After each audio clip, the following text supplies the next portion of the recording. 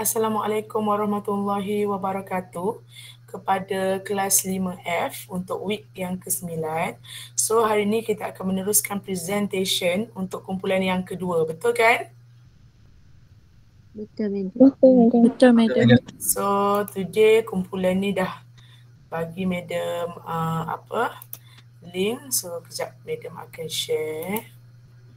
Alright. Oh belum. Kejap. Okay, kejap. Main Okay, so letakkan. Okay, Madam akan mute sebab nanti akan mengganggu.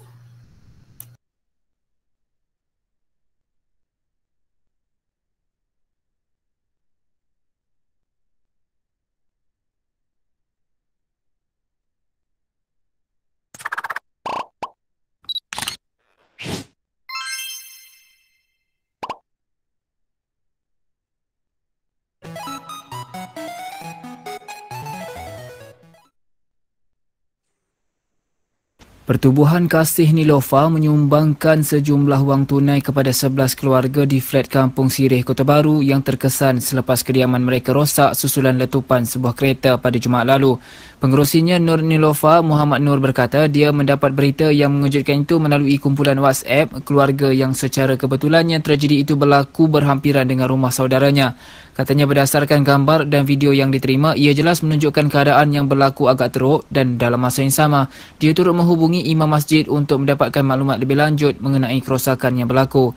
Terdahulu, pegawai tugas-tugas khas Pertubuhan Kasih Nilofa di Kota Baru, Nizalani Nawi menyampaikan sumbangan kepada 11 keluarga di flat Kampung Sirih yang terkesan akibat letupan berkenaan. Sementara itu, penerima Nurihan Ardiatular, 42 tahun berkata selepas insiden letupan yang berlaku pada Jumaat lalu, Pertubuhan Kasih Nilofa adalah NGO pertama tampil membantu menghulurkan sumbangan.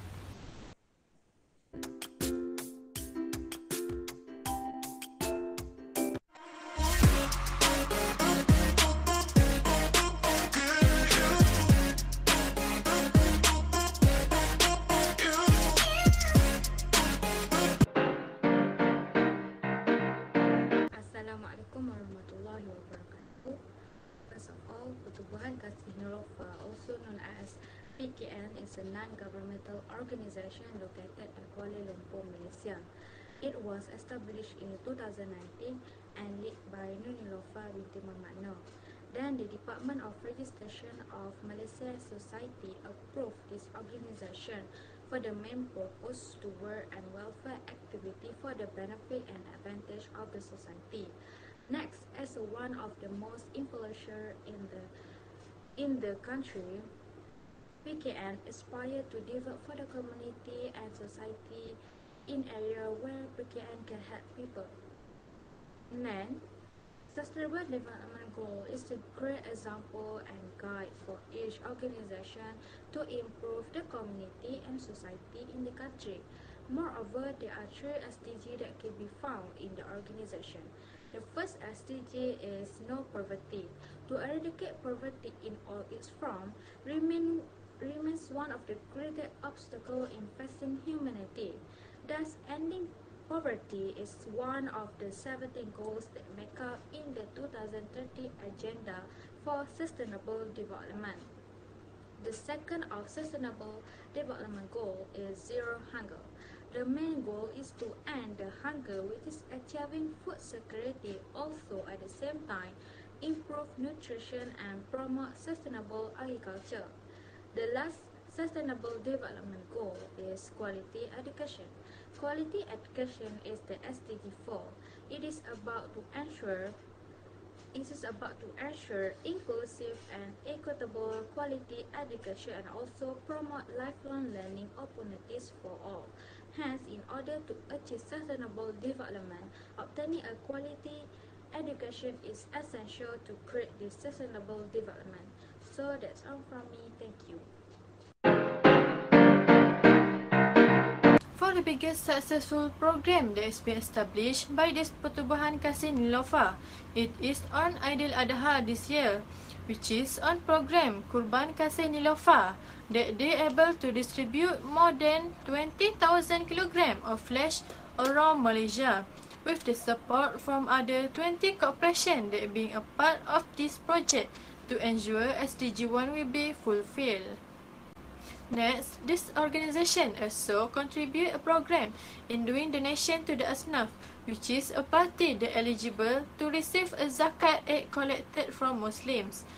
This organization has created a platform on their website which given name Infaq that could facilitate the communities in giving donation in the easy and simple way that could benefit to all communities. This donation program could be contributed in development of SDG 4 by establish this kind of infaq program that could make sure there's no poverty in our country. Lastly, the program that has been initiated by this organization is on SDG 3, which is spread some knowledge to the communities around Malaysia. For example, the program is Kembara Kasih Niloufar that was being held in Bachok, Kelantan on 12 November as their objective to sharing knowledge and training to those in needs, especially to the young generation, which is teenagers, on how to handle their life in a good way and how they can value their life by involved in community activities. The first benefit is very related. The first Sustainable Development Goals, which is no poverty. The benefit is able to help ease the burden of the government in helping the poor. With existence of PKN as an NGO, it can also help the government in contributing and helping the poor. For example, PKN has collaborated in helping Asnaf with the Kasih Perhati program MAWIP in helping 5,820 Asnaf by donating the Bako Kasih Perhati MAIP around Kuala Lumpur, while PKN has provided a food bank to the management of Surah Al-Shakirin to help the Asnaf. It aims to reduce poverty among Malaysians. The second benefit is related to second SDGs, which is zero hunger. The benefit is it can reducing the rate of hunger among the people, especially during COVID-19.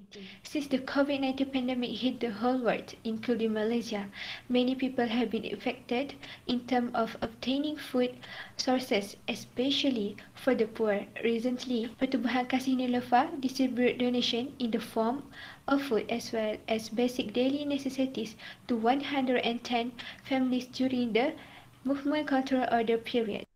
In relation to the development stability, PKN can reduce hunger among the people who do not have enough food due to the COVID-19 pandemic. For the last benefit is related to first SDGs, which is quality education. The benefit is it can provide opportunities for underprivileged children to continue learning. Recently, due to the COVID-19 pandemic, all students had to undergo learning sessions from home. PKN has already helped students from indigent families by donating 3,515 primary school textbooks at the Kerinci PPR. In this regard, the objectives of this program is in line with the Sustainable Development Goals to provide equal education to all students.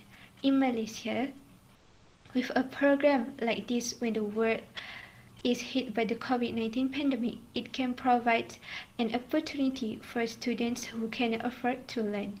So that's all from me. Thank you.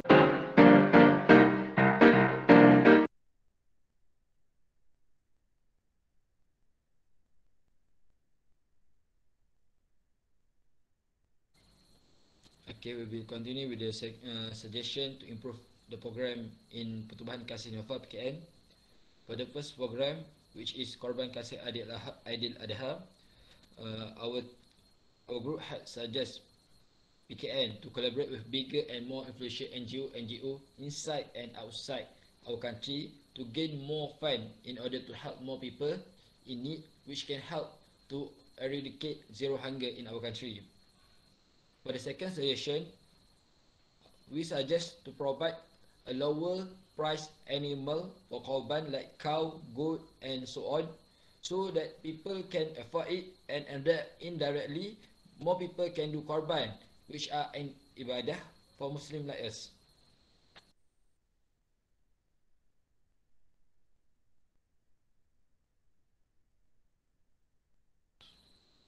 Next, the second program, which is in fact in PKN. The first suggestion is to promote this program wider in order to gain more donation from the people. PKN can make advertisement in social media, radio and many more platforms so people can know about this program and join it. For the second suggestion, we have suggest to PKN to invite famous or popular people like actor, gamer and social media influencer as an ambassador for this program in order to attract more people to join it in the future.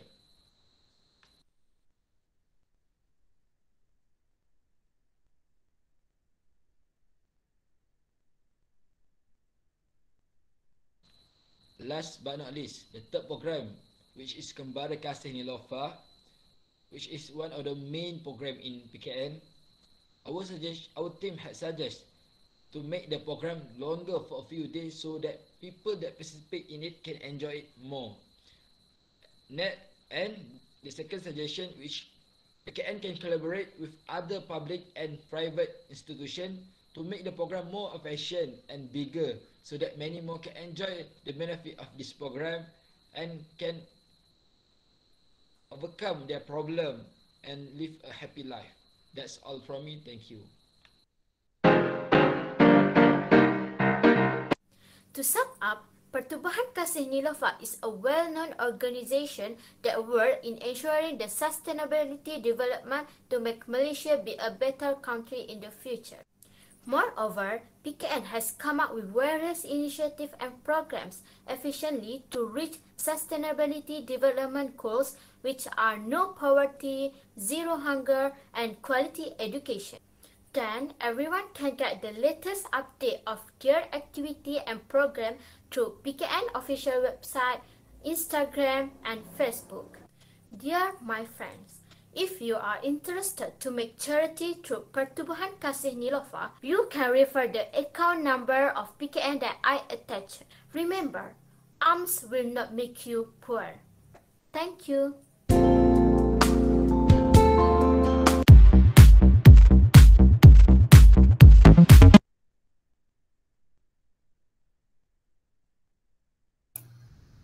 Alright. Okay, semua dah dengar ke? Dengar, madam. Simpan duit dalam fixed deposit kerana ia berisiko rendah. Okay, sekejap madam nak buat evaluation sambil komen-komen manja gitu. Alright, nampak tak ni? Okay, kamu dah isi belum? Group 1 World Resources. Ini kejap ni tengok. Life below water. Okay, ni masih kosong. Yang ni?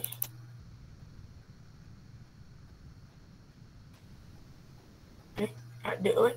Oh, ni ada dah. Tak masukkan lagi ke nama group 1 ni? Group World Resources ni?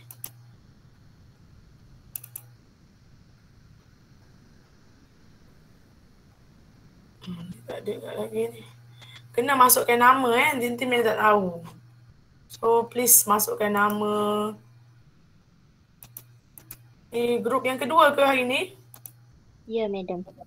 Apa tu Puhan? Boleh tak sebelum ni patut kena letak nama dululah supaya madam kenal siapa. Okay.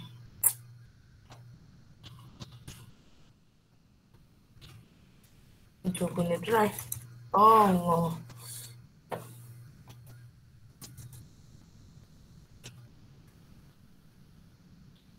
Tuhan kasih dulu. Okay.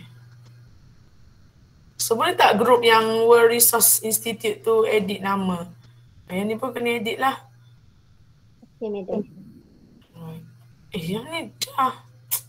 Siap pula madam tu. Ni patutnya kan. Itulah sebab.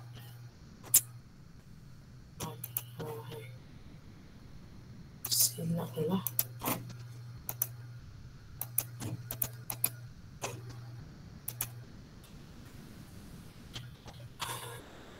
World Resource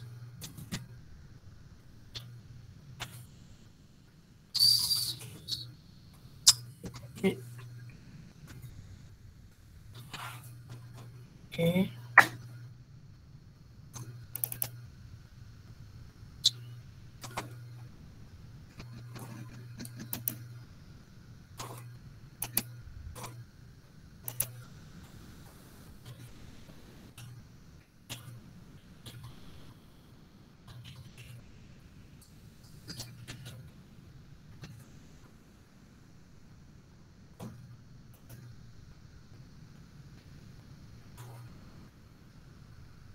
Alright.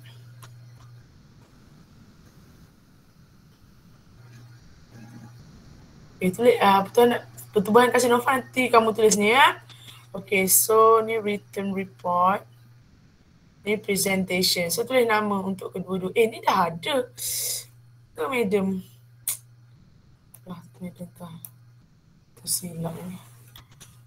14 Disember 2021.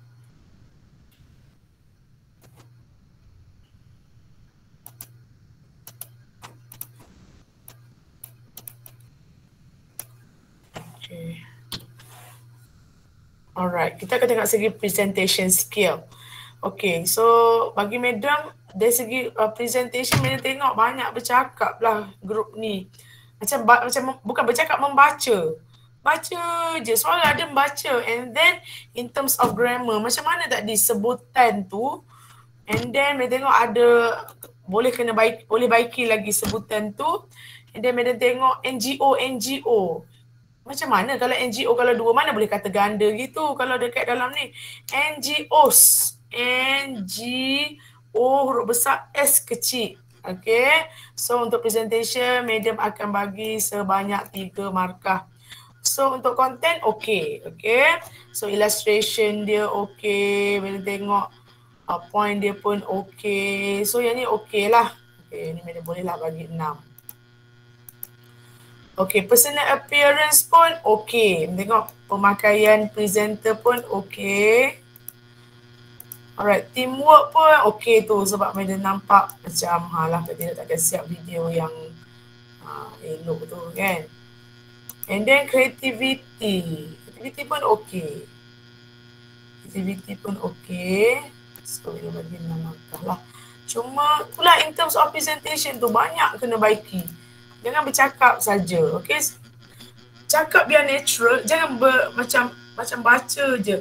Biar natural, and then bila natural tu orang kata barulah nampak. So macam mana nak okay present macam natural? Yes, practice. Bukan sekadar baca je. Kamu akan memahami, kamu faham point, then baru kamu boleh present. So berapa 6? Dapat 24, 26. Tapi bolehlah 27 yang dia beri. Alright. So cuma kena baiki lagi presentation kamu tu. Alright. So jangan lupa buat ni isikan nama termasuklah grup lain. So maknanya madam tinggalkan dalam drive ni supaya kamu boleh siap-siap letak nama, nombor student ID, grup berapa. And then goal nombor berapa ni tak apa. Ni tukar kepada NGO. NGO apa. Alright, boleh ke? So yang ni buatlah pertubuhan kasih Nilofa. Yang tu buatlah. Alright, boleh ke? Boleh, madam. Alright, so habis satu presentation yang ni semua ni. Ni semua madam nak suruh kamu ni lah. Apa ni? Environmental. Letak nama grup berapa and then apa nama NGO yang kamu pilih tu. Alright. So, okay. Okay, macam mana dengan, kamu dah belajar sampai chapter berapa dah kelas? Dah belajar sampai chapter berapa dah? 6, madam. Baru habis kita 6. Okay, 6. So, quizzes dah buat ke belum? Alhamdulillah. 1, 2, 3, 4, 5, 6, 7, 8, 9, 10, 11, 12, 13, 14, 15, 16, 17, 18 orang. Pelajar 28 orang. Mana 10 orang lagi? Media akan cari kalau tak buat chapter 4. Yang ni ramai nampak. 1, 2, 3, 4, 5, 6, 7, 7, 14, 21, 22, 23, 24, 25. Tak cukup juga. Okay, jangan sampai madam check lah. Chapter 3 cukup ke? 1, 2, 3, 4, 5, 6, 7, 7, 14, 21. Mesti ada tak cukup? 2 orang tak cukup. Okay, tengok chapter 1.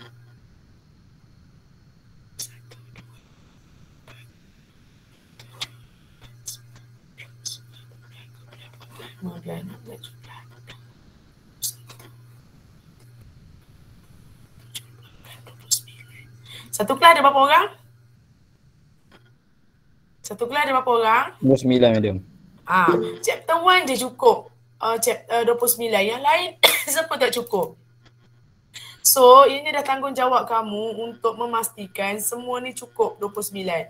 So, boleh ke madam habiskan kelas, kamu settlekan sampai chapter yang kamu habis? Boleh ke? Minggu depan madam check, madam nak semua okey lah. Boleh? Sampai chapter 6. Boleh madam. Boleh madam. Boleh madam. Lah. So, madam tinggalkan kamu untuk... Madam nak tanya. Ya, boleh. Minggu depan ada presentation kan? Kenapa? Sebab ada test kan? Tapi itulah madam tengah fikir lagi lah. Kiranya, tapi presentation tu madam macam nak buat hari Jumaat, Sabtu, Ahad. Faham tak? Faham tak? Macam madam bukan buat masa tarikh macam ni. Tapi berapa group lagi yang tak present? Berapa group lagi yang tak present? 4. 4. So kita minggu ke-11, 10, 11. Tak bolehlah kena present juga. Sebab nanti tak done. Okey ke? Boleh. Boleh je madam. Sebab madam akan buat pada hujung minggu. Test tu, midterm test tu madam akan buat pada hujung minggu sahaja. Maknanya orang kata tidak mengganggu semasa kelas. Sebab madam risau. Takut kalau kita lambat-lambat kan jadi tak ni. Tak apa, kita buat setengah jam je presentation. Okay? Boleh. Q&A session pun tak ada. Just madam tengok je macam ni. Tapi siapkan tutorial. Okay? Tutorial pun mudah je. Quizzes je. Alright. Boleh ke semua? Boleh madam. Semua jumpa minggu depan. Okay? Okay semua. Assalamualaikum. Waalaikumsalam madam. Minggu depan. Bye. Thank you madam. Alright.